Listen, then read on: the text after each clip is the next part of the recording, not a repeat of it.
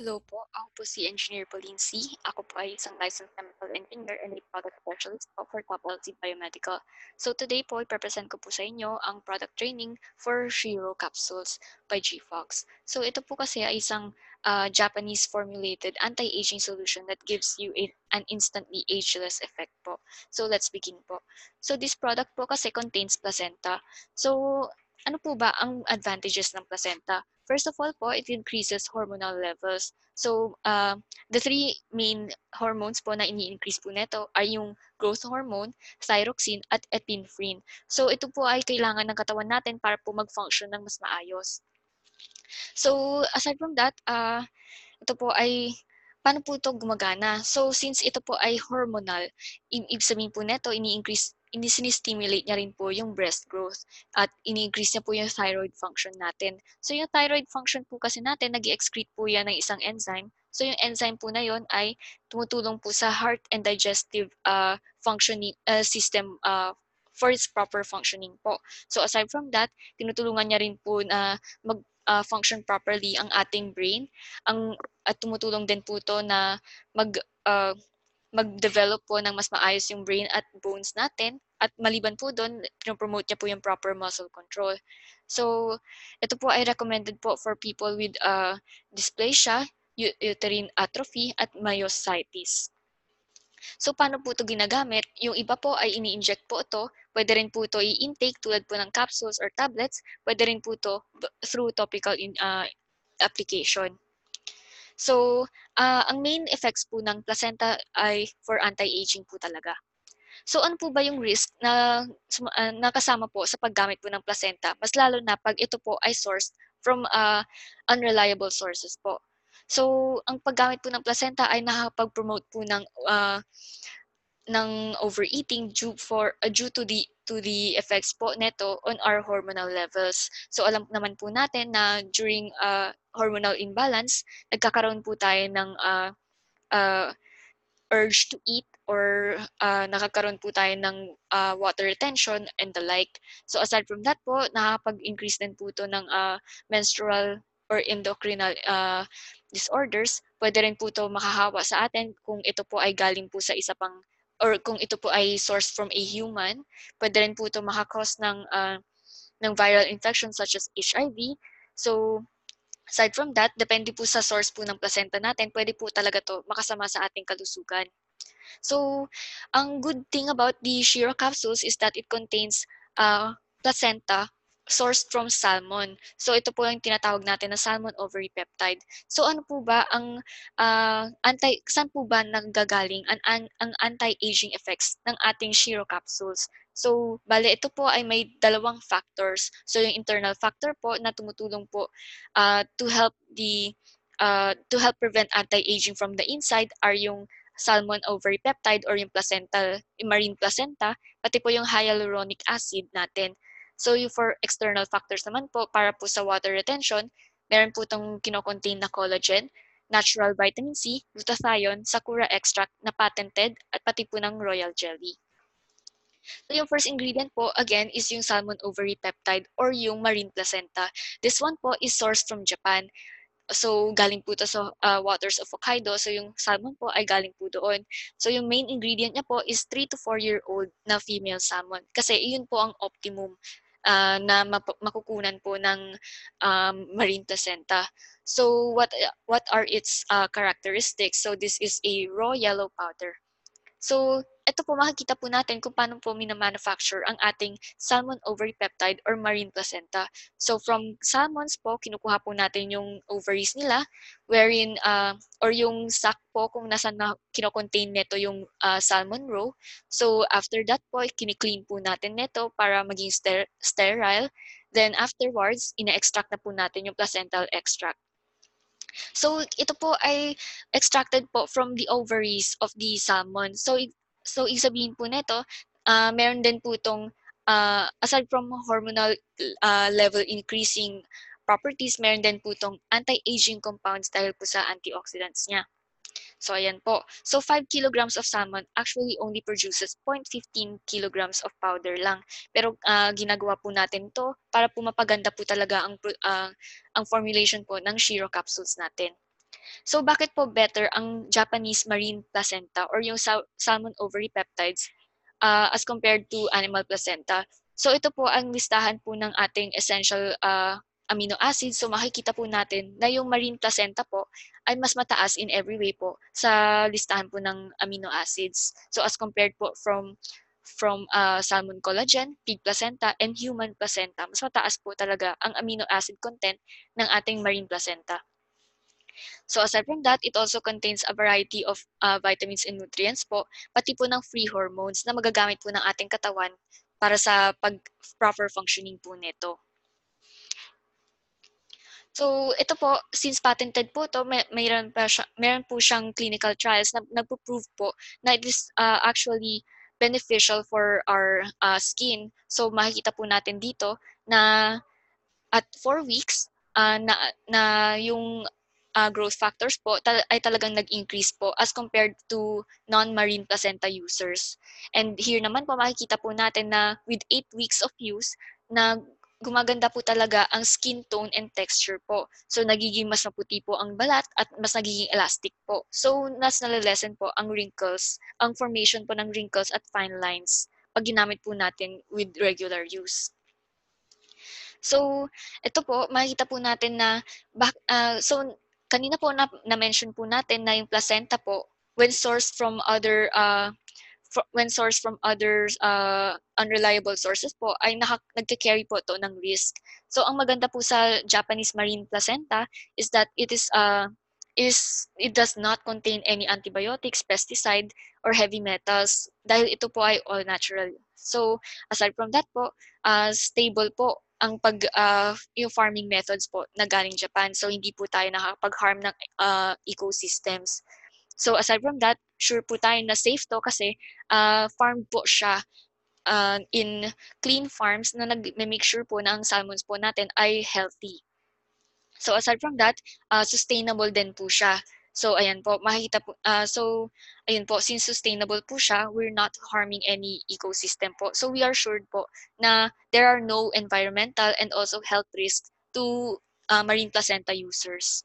So ayan po, makikita po natin na yung dalawang patents ng ating marine placenta from Japan. So yung next ingredient naman po ay yung royal jelly. So yung royal jelly po ay isang ingredient po na ginagamit po ng bees to feed their own queens. So ito po ay nagko-contain ng more than 40 kinds of nutrients. So yung nutrients po na to includes essential ingredients such as yung decanoic acid at amino acids na tumutulong po para sa proper nutrients. So hindi lang po siya for anti-aging, it also provides our body with proper nutrients po.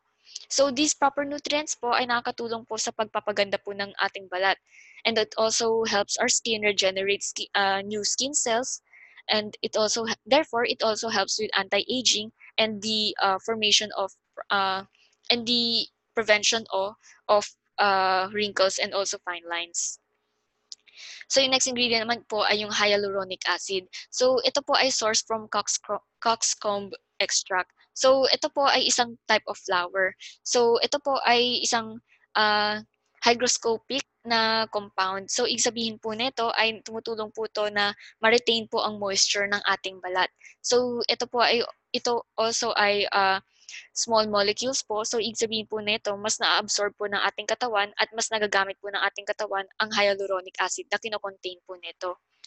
So, ito po makikita po natin yung effects niya, real-time effects po ng isang user po ng hyaluronic acid. So, meron po talagang significant results na makikita. So, ito po makikita natin na with 12 weeks of use of hyaluronic acid, meron pong nagkakos po siya ng to retain more moisture sa skin. So, more moisturized po ang skin natin. Tapos, after 12 weeks po, nagiging more light and elastic po. So, nalilesen po yung formation po ng wrinkles at ng fine lines or yung appearance niya po. So, ayun po makikita po natin, even under the microscope, na more moisturized, nakaka-moisturize po talaga ang paggamit ng hyaluronic acid. So, yung next ingredient naman po ay yung collagen. So, yung collagen po is actually present po sa body natin. But, as we age po, kumukonti po yung paggawa po ng katawan natin ng collagen. Therefore, nagkakaroon po tayo ng wrinkles at nagiging less firm po ang ating balat. So, in order to prevent this po, kailangan po natin i-supplement ang ating katawan with collagen. So, this one po is a low molecular weight collagen. So, ibig sabihin po nito ay more absorbed po siya and easily absorbed po siya ng ating katawan. So, therefore, mas mabilis po ang makikita ang effects nito with respect to the skin elasticity and moisture retention po ng ating cuties. So, yung next ingredient naman po ay yung camu-camu powder. So, ang difference po nito from synthetic, so ito po kasi ang camu-camu is a naturally sourced vitamin C. So, ang vitamin C po kasi ay nagpo-promote po ng formation po ng collagen. And as we all know po, ang collagen po ay isang compound na nagtumutulong po na to increase the elasticity and water retention of our skin. So dahil po doon, gumaganda po ang cutis natin, nagiging makinis po siya. So ang difference po nito from synthetic vitamin C is that it is not acidic. So it is also less oxidative. So ibig sabihin mas mabagal po siyang mapanis at mas matagal po siya nagiging mas effective. And yung absorption niya po is high. So mas na-absorb po ng ating katawan ang effects, ang benefits po ng natural vitamin C as compared to synthetic vitamin C. So yung next ingredient naman po ay yung glutathione. So yung glutathione po, paano po siya gumagana? So pag in-intake po natin to, dinidecrease niya po yung tyrosinase or yung enzyme na nag-form po ng melanin. So dahil po dito, since na-decrease niya po yung So since nai-inhibit niya po yung function ng tyrosinase, kumukonti po yung melanin natin sa katawan. So yung melanin na to, since kumukonti po siya, mas nagle-less po yung pigment ng ating katawan, therefore, mas pumuputi po ang ating kutis. So actually po, ang glutathione is very popular for its whitening effect.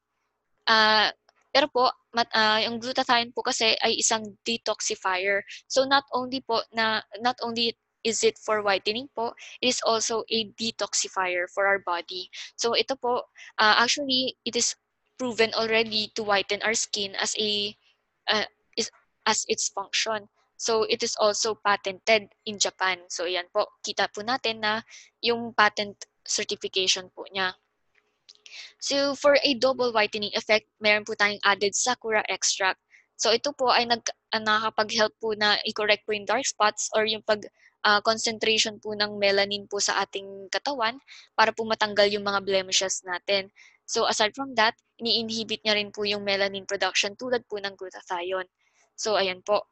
So sa paggamit po ng So, makita po natin sa table po na to na the sakura extract actually inhibits the tyrosinase activity kasi kumukonti po yung concentration ng tyrosinase activity. So, ayun po. So, for its patenting license, so makita po natin na it actually has 3 patents from various countries. So, meron po sa United States, meron din po sa Japan, at meron din po sa Taiwan. So, patented meaning po, it is a clinically proven to help whiten and it is clinically proven po na effective. So, ang maganda po sa Juventa Plus Shiro capsules po, ito po ay vegetarian safe dahil ito po ay vegetarian capsules at ito po ay the formulation is truly vegetarian safe. So halal certified din po siya. So aside from that po, it contains a 3D sealed technology. So 3D sealed po, ibig sabihin hindi po siya mabilis mabubuksan. So hindi po siya mabilis ma-oxidize. So ibig sabihin po, mas matagal po siya magiging effective at mas matagal po yung shelf life nito. So meaning po, safe po siya for consumption kasi hindi po nag-oxidize ang kanyang contents. So ayan po, ang benefits po yung benefits po ng 3D Japanese sealed capsules po is that it reduces yung oxidation pati yung air penetration po sa formulation po ng ating capsules. So ayun po. So ang maganda po dito sa new upgrade is that meron po siyang increased whitening effect dahil po sa sakura extract. And also, yung anti-aging effects niya po ay double dahil po sa salmon ovary peptide or sa marine placenta. So ito po, makita po natin yung before and after upgrade po ng Shiro capsules. So it actually improved the growth factor or yung hormonal level increase sa ating katawan. It also has a new additional functions. So dahil sa sakura extract natin, so it now helps prevent the formation of black spots and also helps whiten the existing black spots po sa ating katawan. So ayun po, ang maganda naman po dito sa Shiro capsules natin ay ito na po ay added with Lacto-C. So yung Lacto-C po kasi ay vitamin C with probiotics and we all know that yung vitamin C po, ini-improve niya po yung effects ng Shiro capsules. Dahil yung vitamin C nga po ay nag-i-improve po ng collagen production sa ating katawan. And with added and with added probiotics po, it means that nai-improve po yung absorption po ng nutrients na nanggagaling sa Shiro capsules. So, ayun po. So, para saan po ba ang Shiro with Lacto-C? So, ito po ay para sa anti-aging, para po sa anti-aging dahil nga po sa marine placenta, and ito rin po ay for whitening. So, we've seen po na meron po siyang various ingredients po that helps with whitening such as yung glutathione, vitamin C, and yung sakura extract. So aside from that, since anti-aging nga po siya, nakatulong po siya sa prevent po ng formation ng wrinkles at ng fine lines and nakakatulong po siya sa appearance ng wrinkles and fine lines para po mabawasan ang deepness po ng wrinkles and fine lines natin. So since it also contains royal jelly na nagko-contain po ng maraming nutrients po, it also helps with sleep quality kasi na-improve niya po yung overall health natin. So, ano po ba yung active ingredients ng Shiro with Lacto-C? So, again, meron po itong Japanese patented marine placenta, meron po itong hyaluronic acid for moisturization, meron din po itong vitamin C for whitening and also for skin firming, meron po itong lactobacillus for the probiotics for proper nutrient absorption, meron po itong collagen for skin firming again, also for moisturization. And last but not the least, meron din po itong Japanese patented sakura extract for double effect whitening. So ilang grams of glutathione po ang meron sa Shiro with Lacto-C? So ito po ay may 100 milligrams of Japanese patented glutathione. So ilan po ba ang nilalaman nitong probiotics? So meron po itong 5 billion CFU ng probiotics or yung lactobacillus strain. So sure po tayo na marami po itong nilalaman na good bacteria. So, paano po ito ginagamit? So, ito po ay tinitake everyday po, 1 capsule a day. So, pwede po ito i-take before or after breakfast. So, taken po ito with warm water to help its digestion po. Para po mas mapabilis po ang nutrient absorption natin. So, meron po ba tong side effects or meron po ba tong overdosage? So, ito po ay walang side effects dahil ito po ay isang natural food supplement. So, meron po ba tong overdose? Wala pong recorded overdose with the use of Shiro with Lacto-C dahil ito nga po uli ay isang food supplement.